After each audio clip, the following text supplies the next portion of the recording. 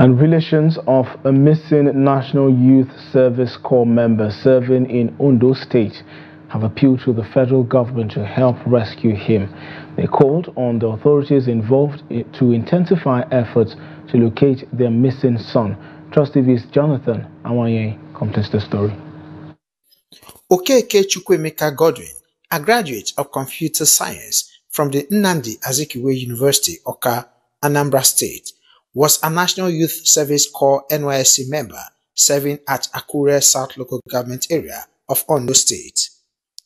The parent of Chukwuemeka said he was expected to have done his passing out parade on the 13th of June, but was last seen on 9th of May.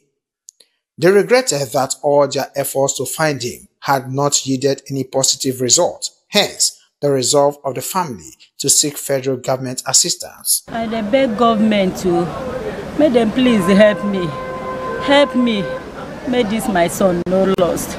Even if they know anywhere they can help me, let them help me, because the boy suffer too much. Let them help me. He starved in order to go to school because we didn't have anything, only famine. The boy determined to go to school. He said, anyhow I can help me, let me help him so that he will go to school because he wants to go to school. I said, okay, I will help you. We starve. I don't even wear clothes just to make sure that he go to school. So after the school, this is the result now. So, and up till now, I haven't seen him. I haven't gotten any information about his whereabouts.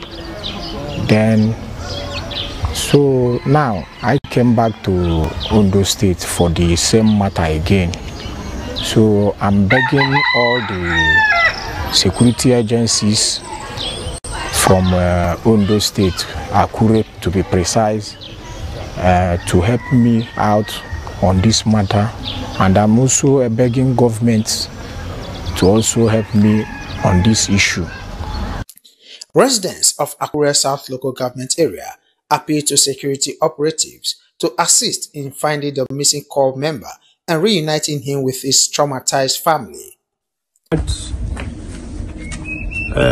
Firstly, from my other neighbor, very close to me, that a copper here, so one copper here who had been living here, they said he's not coming home.